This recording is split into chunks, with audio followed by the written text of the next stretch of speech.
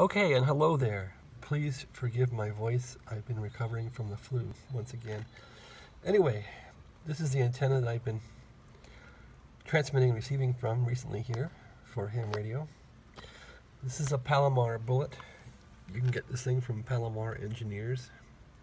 And so what I did was I have RG8X coax going into my little ham station in the house.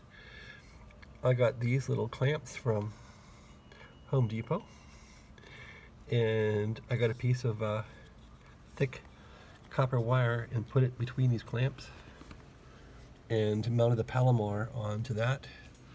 And let's see if I can show that like that. This ground rod is, they call this a counterpoise, I'm not sure why, but this ground rod, you would think it would be in the ground, you know, many feet, but it's a really long ground rod. I can only hold it in a few feet because of the obstructions in the ground. I'm not sure if there's a pipe down there, a piece of metal, I don't know. I didn't want to break anything, so I didn't really pound it in very tightly. Anyway, I had this, they gave me 155 foot of wire with this antenna that I ordered. And I ended up not even using the wire. I had a listening antenna installed with this thin bell wire. So I just used the same wire I had up, and this bell wire goes all the way up to a palm tree. So this antenna is too close to my ham station. It's probably 7 to 10 feet from my transmitter. It's not the best way to do this. You want to put this antenna far away from your transmitter, but I can't. I don't have space for that. Anyway, this is pretty much a useless alley here against the house. So this antenna, as you can see, it's very thin wire. It goes up to the palm tree. It doesn't touch the house that way. You don't want it hitting anything, so it comes very close to the house, but it doesn't. And you can see how I put this antenna together like a long time ago for listening only in San Jose, California, and I wrapped it up when I moved here to Las Vegas and just reused the same wire. It's thin enough wire that the neighbors don't seem to notice it. So anyway, and it goes all the way up here. It comes very close to the house here, but it doesn't hit the house, luckily. Don't know if the camera picks it up. Anyway, there's the wire. And it does go up to this palm tree here. And that's about it. There's an insulator up there. And that's my antenna system.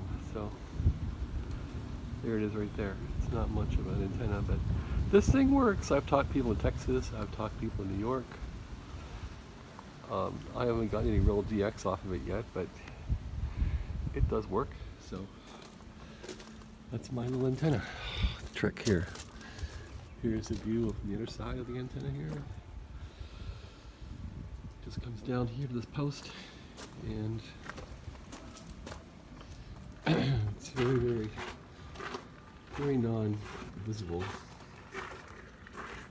when you're walking through here. I don't know, it's sort of a problem that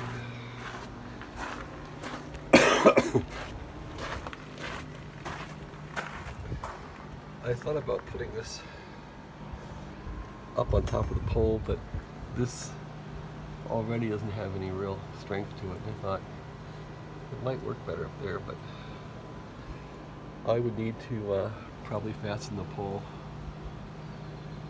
to the wall or something. That might be an idea.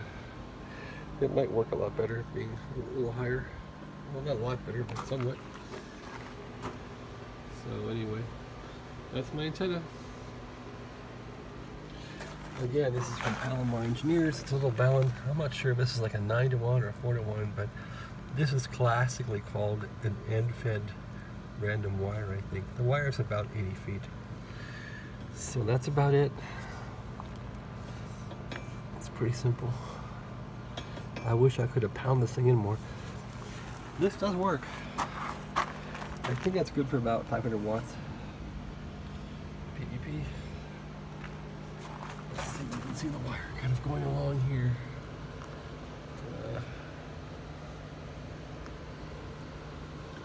Like that.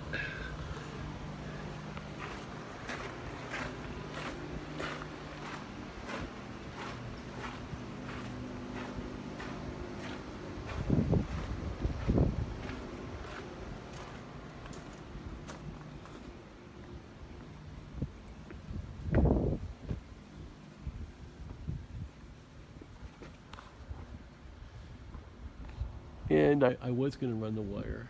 I was going to have it attached to the tree there and run it along to the wall over there.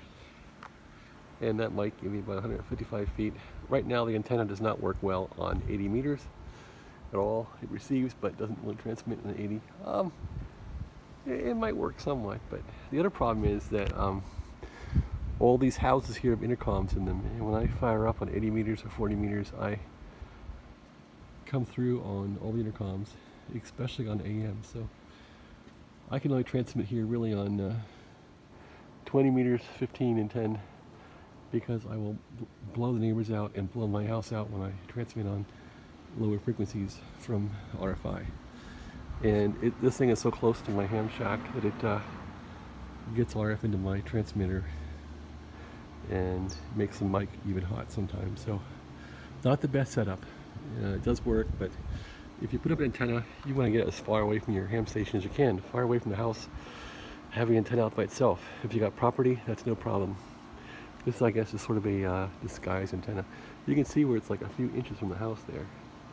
As long as it doesn't touch the house, it's good to go. Before I had a wire that went from the windowsill up there all the way to the palm tree for receiving, and this end-fed wire with a Balun from Palomar Engineers works a lot better than what I had before. Okay, thanks for watching. Have a great day.